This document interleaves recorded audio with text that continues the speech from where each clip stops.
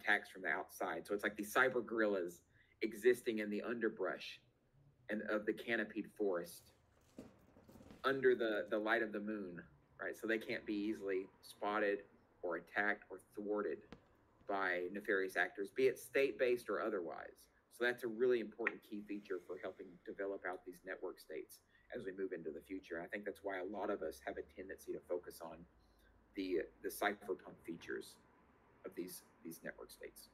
When you say cypherpunk features, what is that word? Cypherpunk. What is cipher, and why is it need to be punk? All about words and definitions here, and sorry for those details. No, this is really important because you're right. A lot of people may not automatically just know what that means. So luckily I happen to know the sort of the full history of the term. So the word cypherpunk comes from the word cyberpunk. It's a play on the word cyberpunk.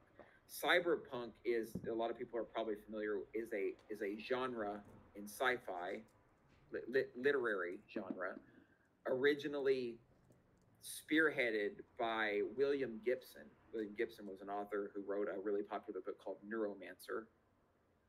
And Neuromancer is a really popular cyberpunk novel where a big portion of these novels, their driving themes were how do we deal with the growing rate of technology as a species, and how do we prevent the rise of a dystopia, right? Which is governments taking over everything and corporations taking over and controlling everything. So that's where the word comes from. Now, how it got turned into the word cypherpunk. So in the early 90s, there were a group of renegade coders who called themselves crypto anarchists early on, and they met at various places in Silicon Valley in California, and sort of the ringleader was Timothy May, who wrote the Crypto Anarchist Manifesto. Well, one of their meetings at one point in time, one of their friends, her name was Jude Milhon, she jokingly said that you guys are like cyberpunks but with code. So what you are is you're cypherpunks. So Jude Milhon actually twisted the language around and referred to them as cypherpunks. And she uses the term cipher as a reference to strong encryption or ciphertext. Ciphertext is just coded language. It's like language with a hidden meaning. As cipher, it has a hidden meaning. Another term for this is when you try to hide the meaning of words within some kind of delivery medium. It's called steganography. Steganography means hidden within the word. So ciphertext is naturally endemically hidden text. So it's all about privacy and anonymity of our messaging, of our communication. So that's the full history of where that language actually comes, where cypherpunk comes from. So if you're a cypherpunk, and the term punk means you're renegade, right? You're out against the system. It doesn't mean that you're throwing Molotov cocktails into grandmother's window and you're wearing leotards and you have a mohawk. You have a pink mohawk. It's just a reference to this. It's cultural. It's a reference to this culture of being sort of rebellious and rambunctious at the same time. Yeah. How safe is this? Like, if I do publish something, then what are the consequences to have my real name here? Yeah, so this is something that I've thought about a lot for myself, because I'm pretty much doxxed as a public figure. I publish that under my name, but I'm purposely public, right? I don't. Here's the thing. Obviously, the government's going to know that I'm out there talking about having a freer society, of exiting their system. And I even use terms like abolishing the establishment and the system as it stands.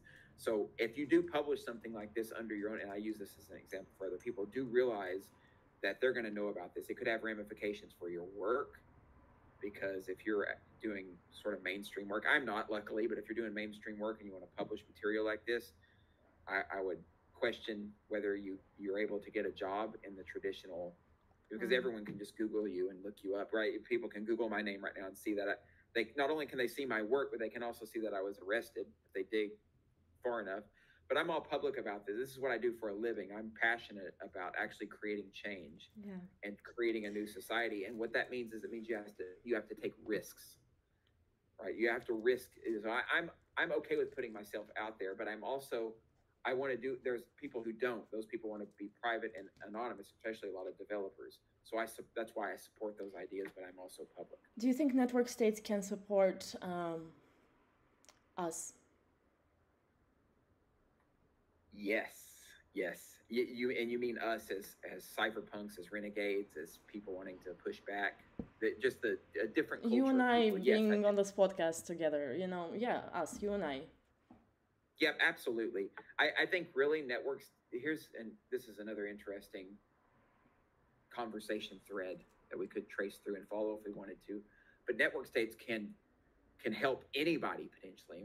I don't mean to say that to arbitrarily generalize what a network state is, but so the thing about network states is that it's a competing governance model on the open market, meaning anybody can create a network state that supports their ideologies, their agenda. So it's credibly neutral, it's politically neutral in that sense, that someone can start a network state with their agenda in mind and people can join it, right?